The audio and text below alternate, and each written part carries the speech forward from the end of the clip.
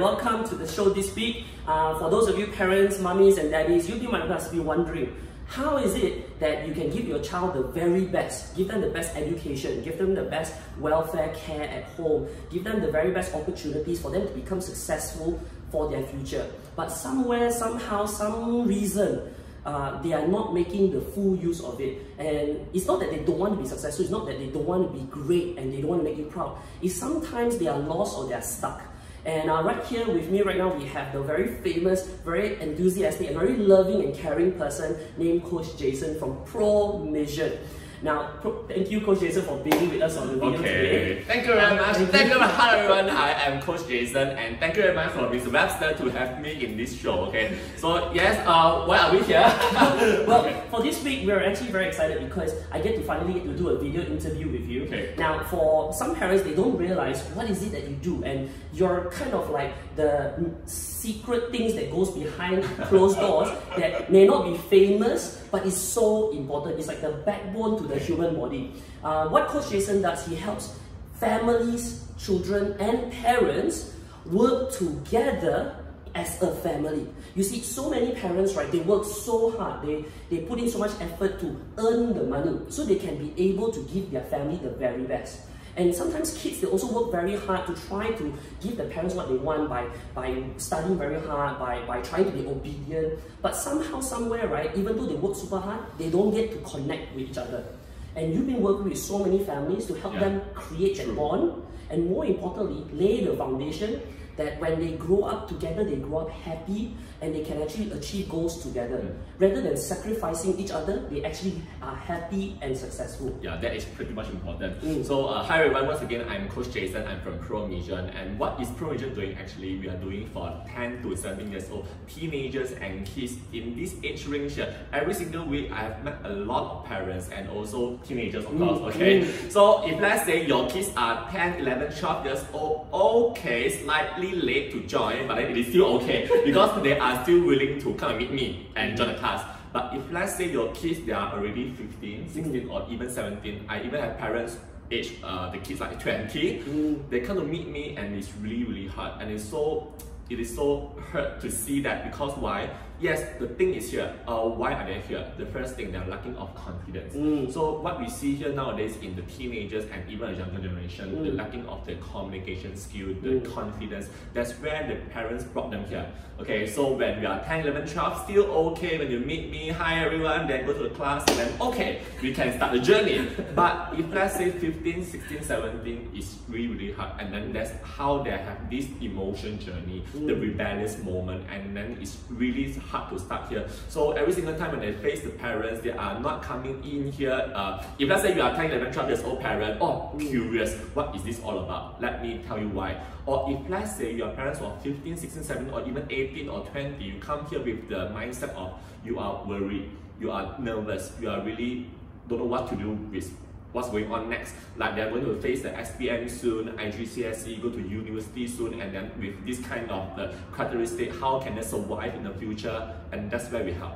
And you know what? I got to see this firsthand, not just from the outside, but from the inside as well. I noticed that because when it comes to education, when helping children, the number one priority has always been their education, academic. And that's the thing that motivates parents to take action, to do something about something for their kids. And funny enough, right, even though parents have given their kids the very best, sending them to private school, send them to the best centers and tuition centers, but for some reason, right, it doesn't improve the situation. Sometimes it makes it worse. And the thing is, right, there is a root problem that they're not addressing. And I noticed in ProMizzion, one of the things that you guys notice is you notice there's a root problem and you find way to fix that, or more importantly, you nurture the improvement. And could you share with us, what is the one thing that you feel is the most common issue that parents might be facing? Like, they notice it, but they don't know how to pinpoint, they don't have a word to put to it. Like for example, on our side in TurboCharge Learning, a lot of parents is like, their child is lazy, not being able, not disciplined, don't want to take work, but those are just the stimulation. The real problem is, right, the child don't know how to study. That's why even though they put in effort, right, they get no results. So what, from your experience, because you've been working in this field for so many years, you literally, Coach Jason has put away his professional background, his very successful career to be in the education field, because too many successful people are focusing on being selfishly improving themselves. But Coach Jason focuses on taking his expertise to help the future generation. And I'm really grateful for the fact that you're doing what you're doing. So thank you. That's why I'd like to take this opportunity in this video to share with mummies and daddies, right, the real problem that they are facing, right, that you help them solve. What is the real problem that parents have, right, that have to come look for you? Okay, so thank you very much for that. Eventually, when they come here, there are three things here. First thing, they are lacking of confidence. Oh, my son, they can't even order KFC or McDonald's, or they cannot take up challenges, okay, to be on stage. They are so afraid to talk in the public. So lacking of the confidence here, that's the very first one. The second one, they are lacking of initiative. So they are so lazy, not initiative, and then they have no motivation. How can I move them further forward to do something? How? And third one is the most common one, which my son or my daughter, they are so engaged with phones. Okay, yes, that's the teenagers thing. So how can I get them to do something? Then every single thing, it links back to one connection, which is the environment to push them. So what we can do here is provide the environment. First thing, self-confidence is really important. But then here what we do is we are not so much focusing on, yes, come here to be a speaker, come here to be a public speaker, come here to actually have your confidence built. It is not the main objective. But first thing, confidence. First thing here. But second step is very much important, which is self-esteem. Because once you have the self-confidence, yes, I'm very confident now, I can speak on stage, but what's next is pretty much important, which is self-esteem. Because I may be confident on stage, but I may not be able to take up challenges and face failures. That's a very good point, Coach Jason, because a lot of people get confused with what is self-confidence and self-esteem. Yes. A mentor once shared with me, confidence is the ability to be daring enough to do something because they're comfortable doing it already, okay? And then self-esteem is a totally different thing. Self-esteem is actually a feeling of being loved and feeling that they are capable. Correct. To the point that even there's no one looking at them, they are very comfortable taking action to do what they're scared of doing. That is most of the teenagers face. They have low self-esteem and they can't even face all this. And the last stage here, self-confidence, self-esteem, the last stage is of self-worth. That is our main goal, the objective, to have self-worth here. A lot of people, they may think that, okay, I'm just useless, I may not be worth the love or worth someone to actually love me or to be in this world, this society. I can just end this at the moment. So this is not what we want. We want to have to build this self-worth here. We want you to find your life mission, your life purpose, to actually further contribute to society. That is very much important, that you have your confidence, esteem, and then self-worth. From there, you can go on with your life with full happiness. Yeah, that is what we have to do here. You know what's the amazing thing? So many people know that this is an important skill set when they grow up. Yes, exactly. But the process, the journey to help them get this set of skills, help them build this realization is not there. And I believe that's the reason why you're involved and Dr. Elaine is involved. They started all this. You're actually going against the current. Yeah. Because in education, people only think about the academic. They don't think about the back end part. That's the pain. That's the pain. And I'm so grateful that you guys do, because it's been for so many years. You guys level up your students in such a unique way that, let me explain. Just now Coach Jason talked about people having lack of confidence, self-esteem, and the environment for them to actually challenge themselves. Now, what ProMizzion does is they give them the environment, the coaching. Now, coaching is very different than teaching. Teaching is like giving you information. Students, they have information. Kids, children, young teenagers, they have the knowledge of what is right and what's wrong. The difficulty is, how do they make the decision to follow through what is right and to stop what is wrong? And that takes a lot of self-esteem. Okay, it takes a lot of ethics, something of how they value themselves. And that's something that ProMizzion does. You give them an environment to step out of their comfort zone. You give them an environment for them to realize, and more importantly, to think. Something that I really appreciate, the patience of each coach in every session you run is trained to challenge the child to think. One of the hardest things to do to help anyone become successful is to challenge them to think. If they can think, they are set for life. There is no obstacle or challenge that will stop a child from becoming a successful person if they can think.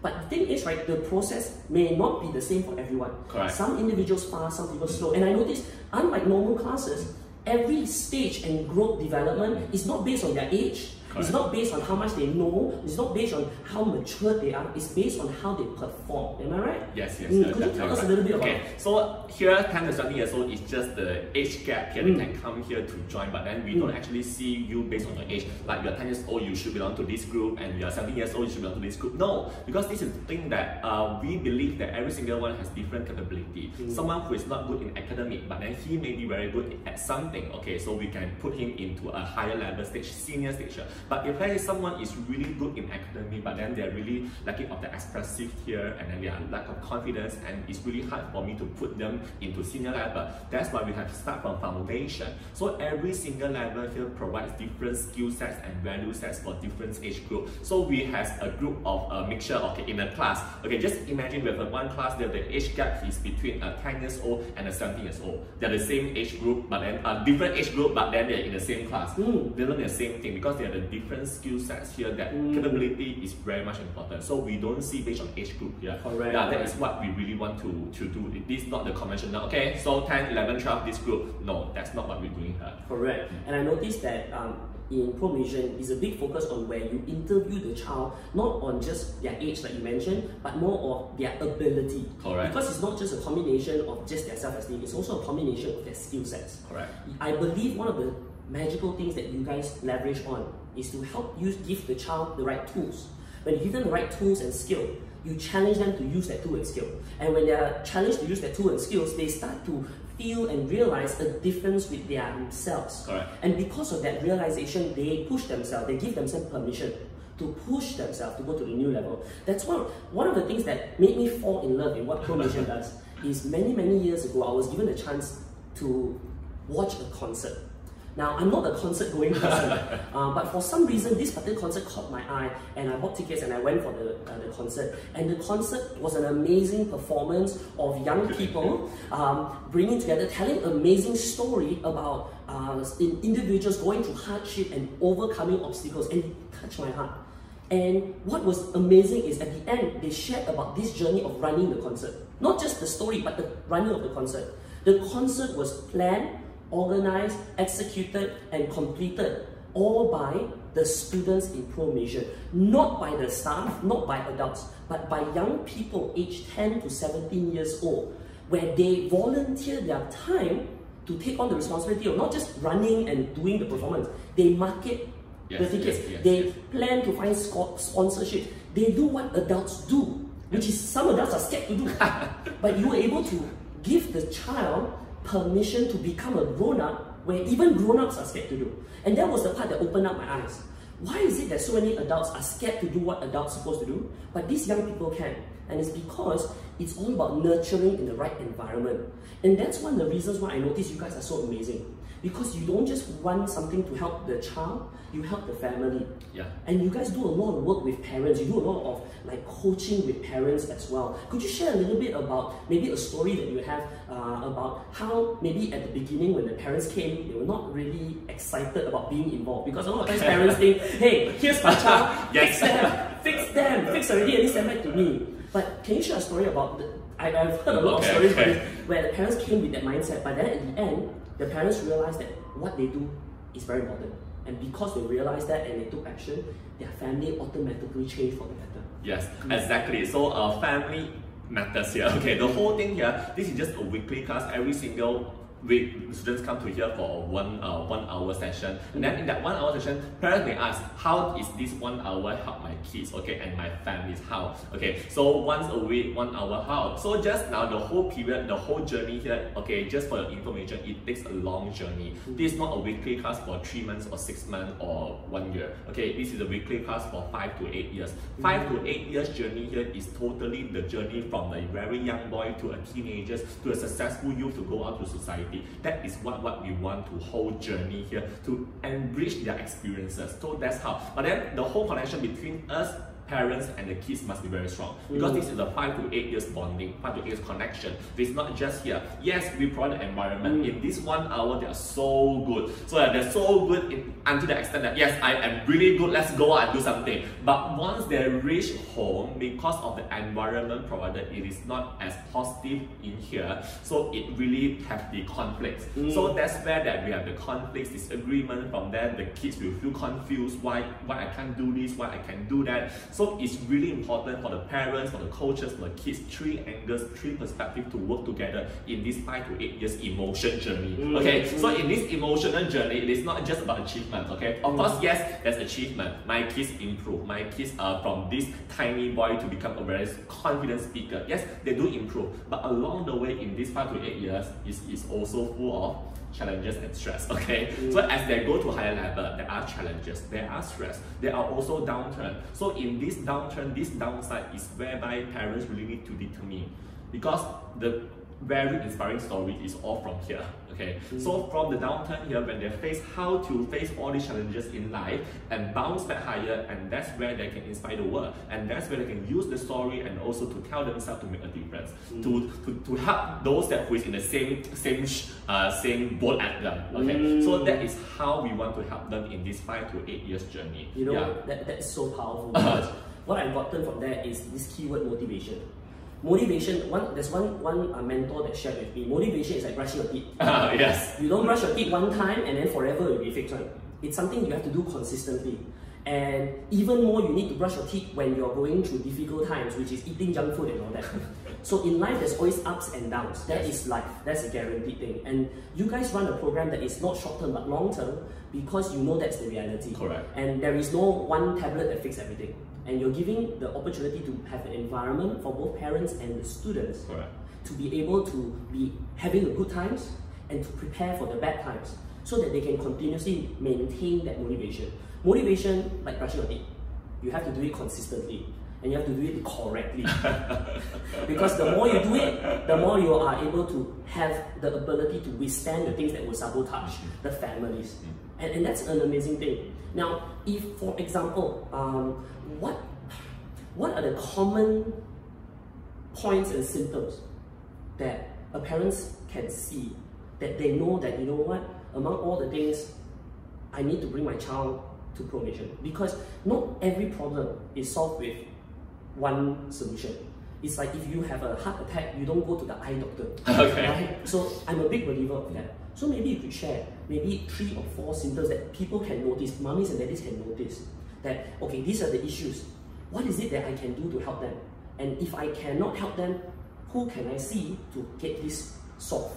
So maybe you can share some of the symptoms that you notice that has been very common, and what people can do straight away to maybe improve that situation. Okay, 3 to 4 symptoms. What I say is to very much on, okay, this is a center to help the kids and teenagers to further improve, to continuously improve themselves, but it is also a platform to shine who is already a diamond. So to those that, okay, the first one, if let's say your kids are really good, okay, so some parents, they think that, okay, yes, my kids are good, so they don't need such a thing, okay, but then that's how when your kids are good, and then how do we share humbly to people around us? What do you mean by good?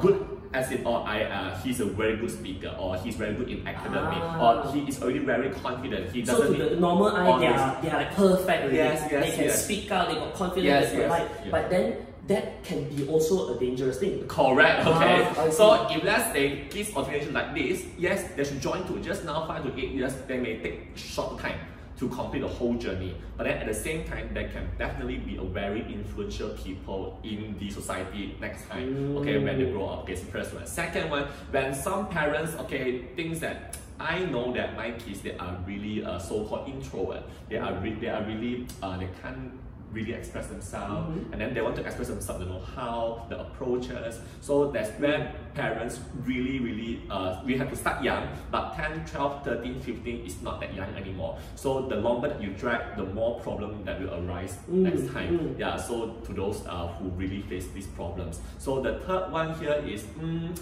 okay lah. Okay, some parents, okay lah, it's not too bad and it's not too good, so it's okay, just let them to go through the whole journey. Yes, last time our generation, we don't need such thing, okay? Yes, because we all learn by the different types of experiences, okay? Correct. That was last time. But these days, the experiences are different. So kids these days, the older that they got, they are not the experienced one. But these days, the teenagers, the older they got more experiences on all these gadgets in front, all these wall and connections. So that's where that is stopping them to go out there. So before this happens, we must really do something. Yes, prepare them to actually face that, to monitor that, to observe this, and also further unleash the potential. Because a lot of the kids and teenagers, they have potential.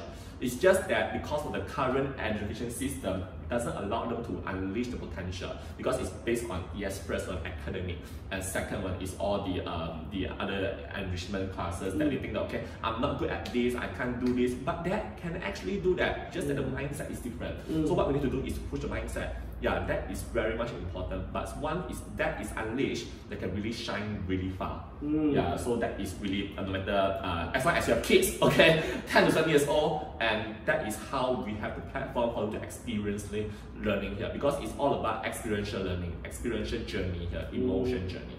So if I may summarize what you just mentioned, is when parents notice three main phenomena. Number one, you notice your kid is doing well. Doing well is that they're confident, they are outspoken, they are disciplined. Those are great tools, those are great attributes, and that is a sign for you to pay attention, to utilize that, to let them level up. Because if their environment is limited, they will eventually fill the jar. They are like water, they will find and become the jar. So what happens is giving them the right environment for them to step up of that environment, of that level. Okay. The second one is parents, they realize that the child is so and so. It's like parents know that there are some strengths, there are some weaknesses. Okay. And sometimes we tend to cover one eye to see the thing that we can accept, whereas the other one we assume, we hope and pray that they will grow out of it. A lot of parents were hoping that, never mind, they're not matured yet, give them a few more years, they will become better. And the worst thing is, right, after that few more years have passed, it doesn't become better. Yeah. And then they start regretting. Mommy, daddy starts regretting that, you know, I should have done it. Now ask yourself, have you ever come to the point where you really had a conversation with yourself and your partner and you said, I should have something? You know what, speaking of this, I do have parents who actually met me a few years ago, like maybe 3 years ago when the son was 14, 15, and then they think that, okay, I think my son is good, and then it is not that bad, it's okay, it is okay not to join. But a few years later, and then right now the son is 19 years old, and then she called me, okay, do you remember me? I was the mom that last time I met you, and blah, blah, blah, blah, blah. And then that is the moment that 19 years old, going out to society, go to college, go to university, that is the thing that I think is really, really important. And then now, can you still save my son? Can you please help me?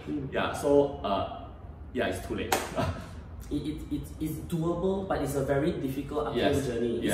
It's not difficult for us, it's difficult for the child, because they are in a stage where they are comparing with their peers, they are far behind. And it's a very difficult thing for them. So for us sometimes, right, we have what it takes to help, but our best advice is to help them when they are younger. Is to nurture them when they are ready to be nurtured. And that's why wise people have this saying where prevention is better than cure. Prevention is better than cure. In education, prevention means, right, at the stage where they don't need it is when they need it. Because at the time when they truly need this set of skills, it is too late.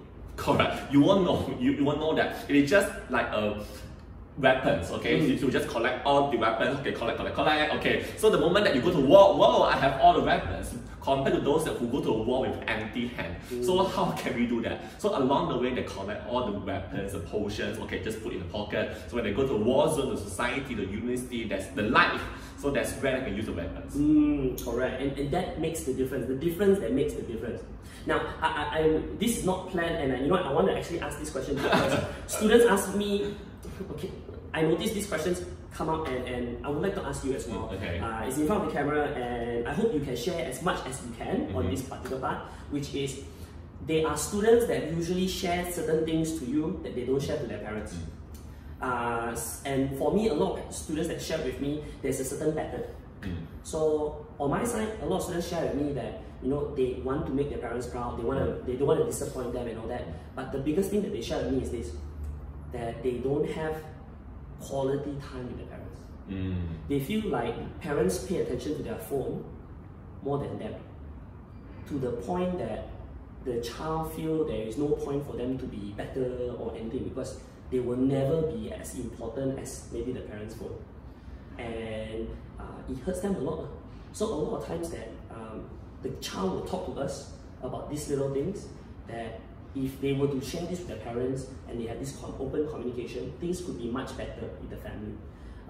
And for us, we are lucky because we have access with parents and we share with parents as well. And hopefully this video will help you get this awareness to be able to help your family step in the step forward. So for Coach Jason, what do you think is the most common thing that students share with you that don't share with their parents? Okay, yes, I do have a lot of students who share things to me, of course. Okay, the first thing here, you must find the root problem. So why do they share to us, but not to the parents? Yes, of course, first on the quality time. And the second one is very much on acknowledgement. Because a lot of parents, they do not acknowledge the opinions and also some of the problem states by the kids. Then they'll think that, okay, it's normal, or you face this soon, you need to face yourself, or there's no acknowledgement, there's no encouragement. This is interesting because some parents, they will actually defend the part. Hey, you know what? I acknowledge my child. I say good job. No. But the question is that authentic? Okay, yes, correct. Okay, good job. Good job on what? Okay, that. Okay, what have I done? Good job on what? So it is not so much. If let's say I'm a teenager, I want someone to be a listener. Yes, of course. When someone listens means listen. Okay.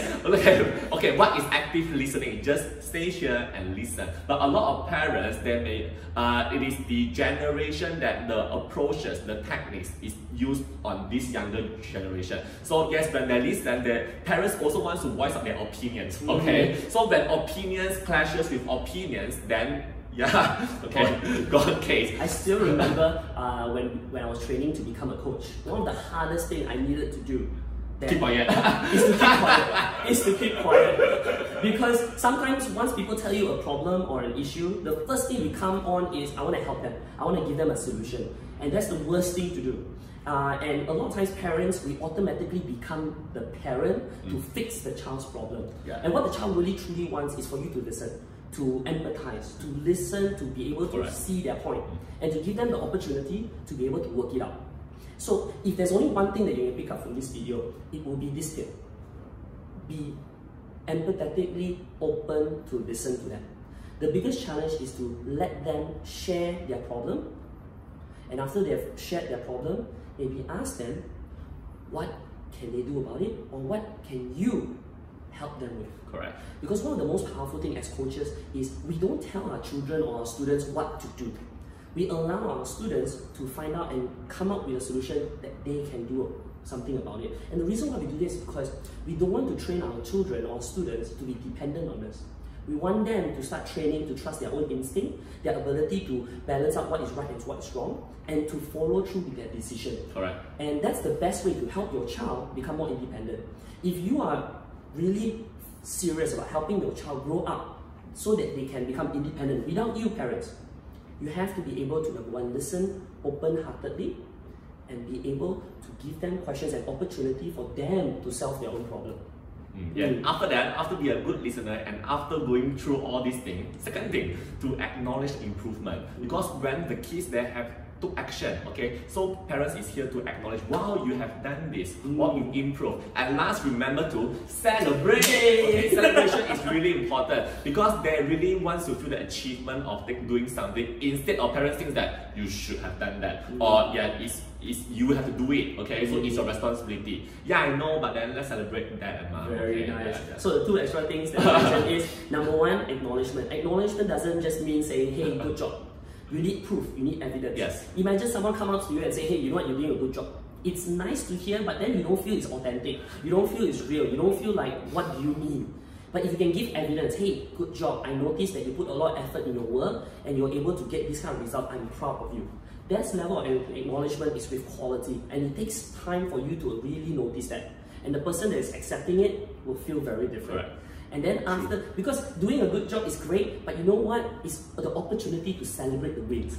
Every win, small or big, is to celebrate. Exactly. Celebration is important. Because a lot of people, especially in Asia, we don't celebrate wins that much. Exactly. It's like, hey, I got 98% in my exam. Yeah, it's your responsibility as a student. That's the reason why. And then the second worst one is what happened to the other 2%. Yeah, correct. Yeah, why not you got 100? Okay, so in other words, right, celebrate the wins, because every time when you feel good about moving forward, it only fuels the energy to want to go more. Because a lot of times, right, that's how game psychologists does it. Why is these students are addicted to video games? Because every time they win, every small thing that they do that they win, it's celebrated in the game. It makes them feel they are doing something right. Yeah. It makes them feel like they can go more, and they push.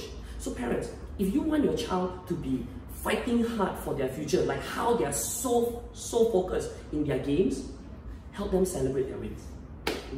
And you know, that's an amazing set of sharing. There's so many gems that we've gotten out from this video. It's like, oh, okay. Thank you very much. How about this? We're going to be linking ProMizzion's website, contact details all below. Now, if you feel like you want to explore what ProMizzion does and how they could be able to help you and your family, details are below. Get in touch with them, arrange an appointment to meet up with them. Okay? And you know what? Coach Jason, thank you so much for spending time with us. Thank you very much. It's amazing. Yes. It's amazing because we share working with students for so long, right? We see things eye to eye. Sometimes we don't talk about it enough. And I think we should talk more.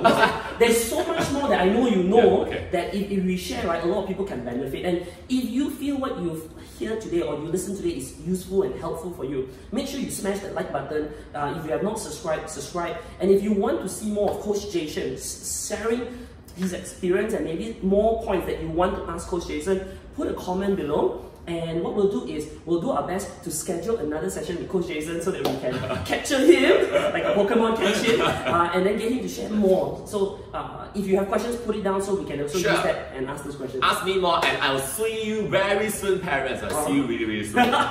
Okay, till then, please stay awesome and have an amazing life. Okay. Bye! Bye!